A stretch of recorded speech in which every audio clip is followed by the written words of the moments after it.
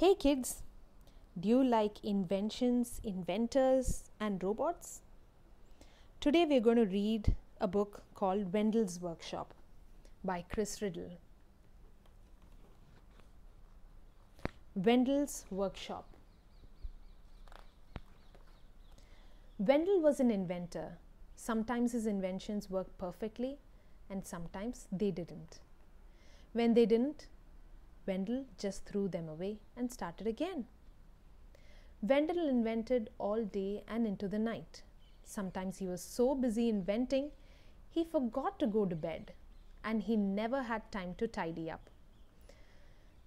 Wendel's workshop became untidier and untidier and untidier.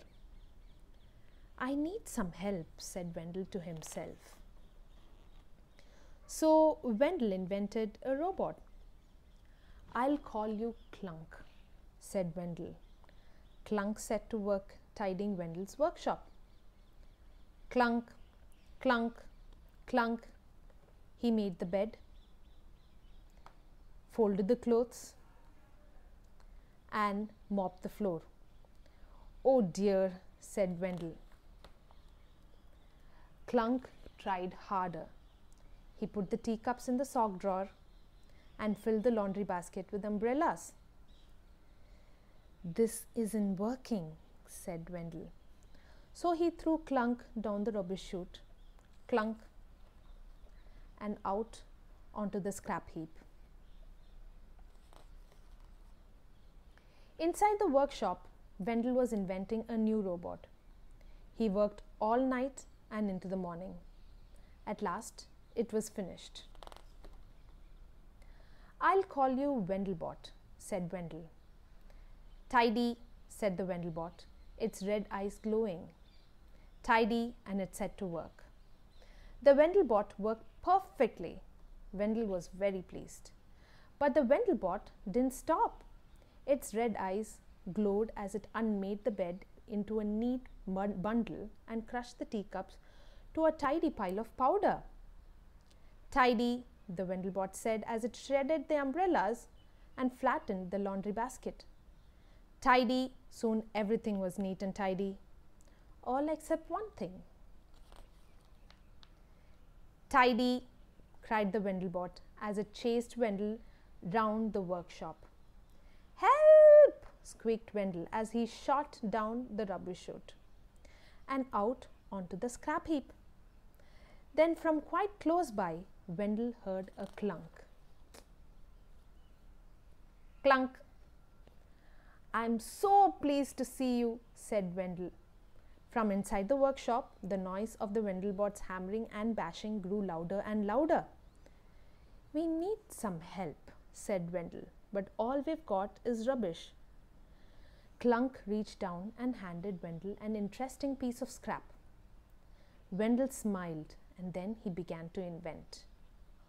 All day and into the night, Wendel and Clunk were hard at work. As the sun rose, the hammering and bashing from Wendel's workshop stopped. Workshop tidy, said the Wendelbot. It turned its glowing red eyes towards the window. Now, tidy world. The Wendelbot strode across the workshop and threw open the door. Good morning, said Wendel. The Wendelbot's eyes glowed red. Tidy, it said. Untidy, untidy, Wendel and his robot helpers shouted as they ran inside. Tidy, cried the Wendelbot, lumbering after them, but the robots were too quick for it. The Wendelbot's eyes glowed brighter and brighter as Wendel's workshop grew untidier and untidier. Tidy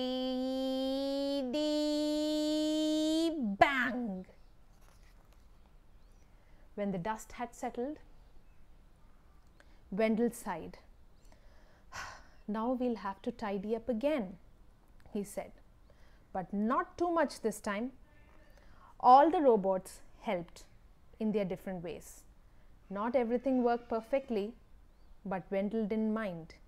He just smiled, patched this, mended that, and made adjustments here and there. But there was one thing he didn't do.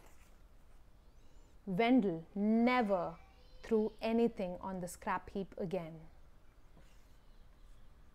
Still doing the wrong thing, but who cares?